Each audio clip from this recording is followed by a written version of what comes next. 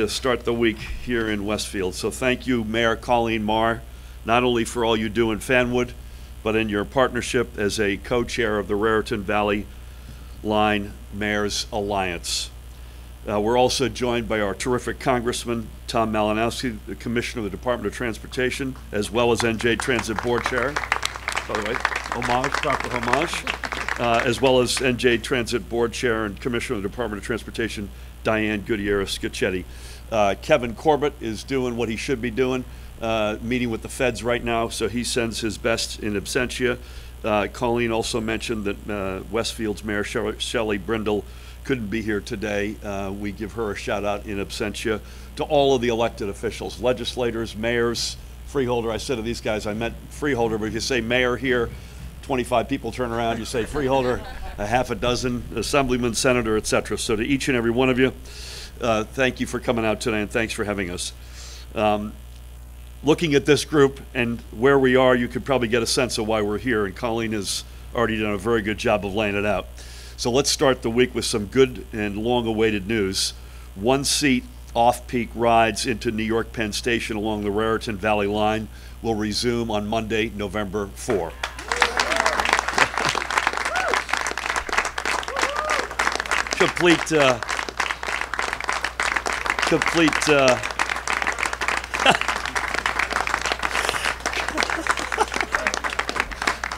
Complete fishing for applause on my part there, so just glad to see it worked.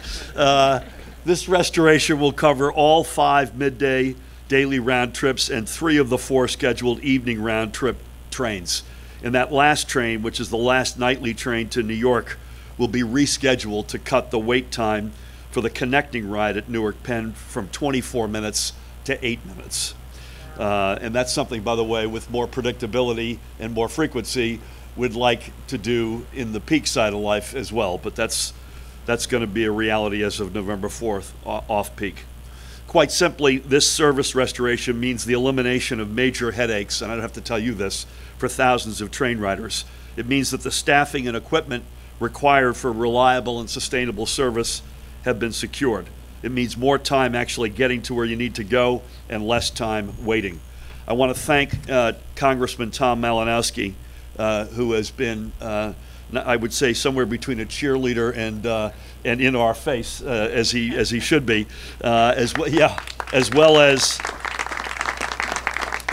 the mayors all throughout the Raritan Valley Line and the other legislative leadership, the freeholders, not just in this county, but across the 4 that are impacted, for their work and partnership getting to today. The congressman in particular was an instrumental voice throughout this process, and I also thank him for his continued advocacy for the federal investments that we need to get the Portal Bridge project green-lighted, as well as other long overdue transit improvements. I also want to acknowledge there are a lot of legislators here who did a lot of really good work on this. Roy and Linda are here, and there are 2 of them in particular I wanted to give a shout out to, so thank you. Ever since our administration took office, we've been working hard to put things right for all of NJ Transit's commuters after their lost decade. For 8 years, they saw service decline. They bore the brunt of, at one point, a 90% cut in state support, the decimation of the ranks of engineers, and they had to cope with the failure of the previous administration to ensure implementation of positive train control to ensure their safety. And they did this while having fare hike after fare hike thrust into their shoulders. Make no mistake, making up for this lost decade will not happen overnight. It will take step-by-step improvements. It will take continued commitment from our administration to get NJ Transit back on a strong financial footing so future investments can be secured and commutes can continually be improved. On Wednesday, for example, I will join Diane and the aforementioned Kevin Corbett and many others on the NJ Transit team to graduate a class of new engineer trainees and watch them move. I feel like there's an applause sign above us here somewhere. And watch them move on to the final, but it isn't always this way, trust me. And watch them move on to the final stage of their training to receive their certification to operate on the rails. Today's announcement is a long time coming. too long, frankly, and I fully understand the inconvenience that commuters have faced since these rides were suspended last September. Starting here and today, we're taking a major step to getting things right along the RVL and putting commuters first again. As more engineer training classes graduate, as new accountability standards and internal reforms at NJ Transit continue to take hold, and as long-awaited investments in new passenger cars and station improvements start to come online, riders here on the Raritan Valley Line and across the entire rail system will see real improvements in their commutes. This is the commitment we've made. It's a commitment we will keep.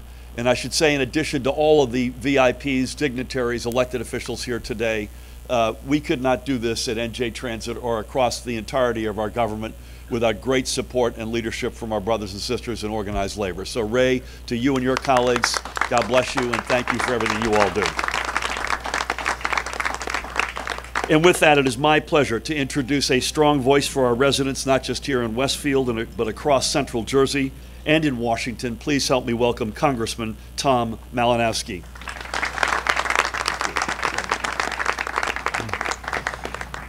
Thank you, everybody. I am so happy that we are here today to make this announcement. I'm so grateful to you, Governor, for being here with us.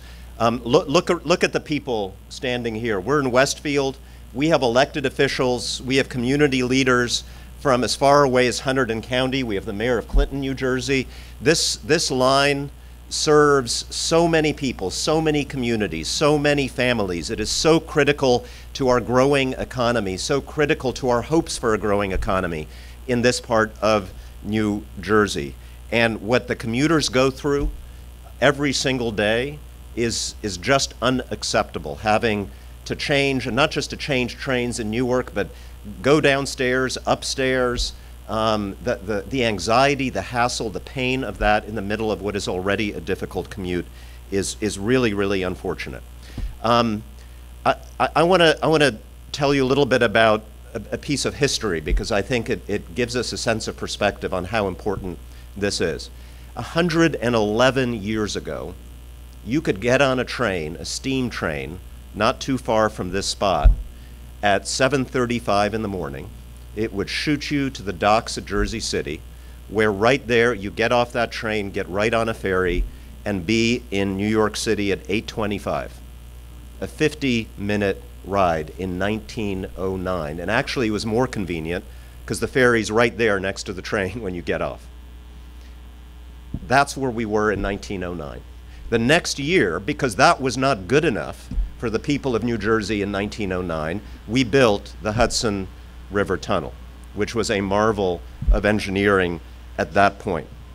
And now, with millions more people, tens of thousands more commuters, we're in a situation where we cannot sustain our economy and the demand for transit to New York with the infrastructure that we have. And that is why we're here today, because we haven't built a new tunnel and we have to keep on reallocating the resources, and it's never good enough for any of the lines that New Jersey Transit operates. That's why we're here, and we're here because of that lost decade. We're here because of the disastrously irresponsible decision by the previous administration to cancel the former tunnel project, the ARC tunnel project, which would have been built by now if it had not been canceled, which would have dealt with, among other things, the one-seat ride problem.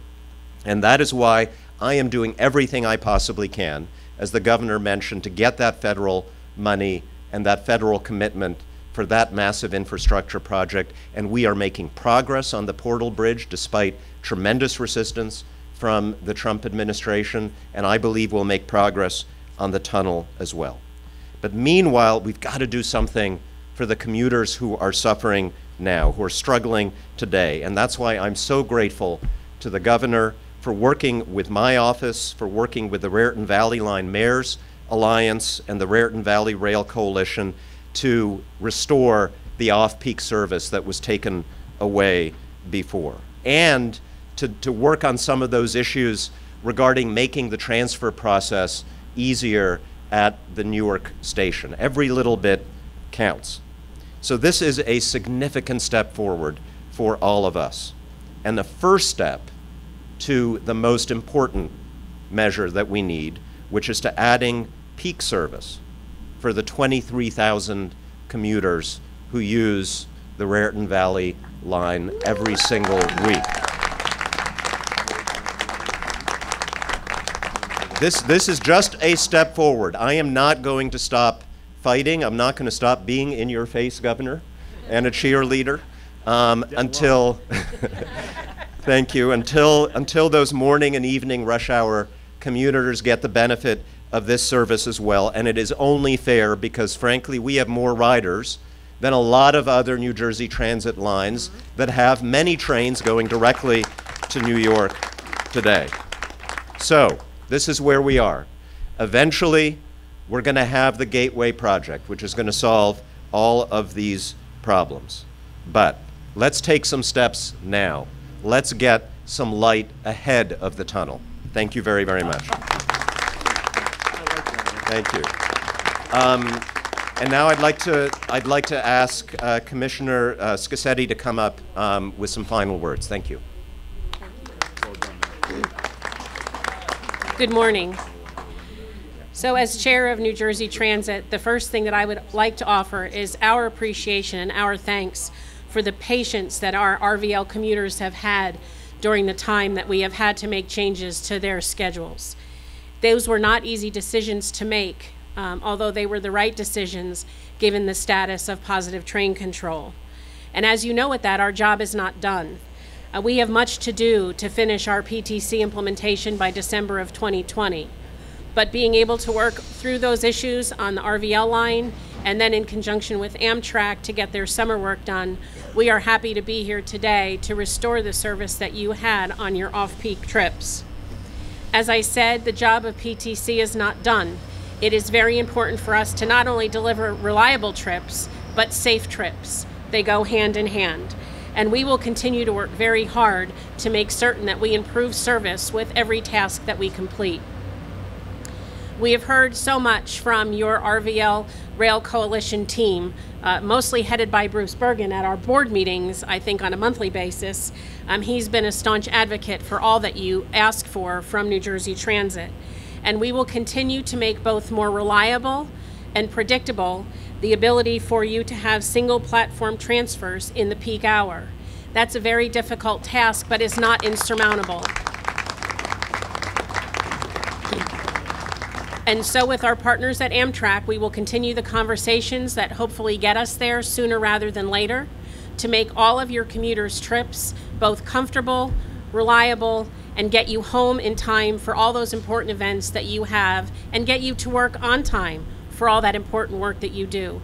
Again, we appreciate all of your patience. New Jersey Transit is committed to returning to the state it was 20 years ago. I don't know if I can get back 111 years, Congressman, but we're going to do our very best to give you the very best service that you deserve. Thank you so much.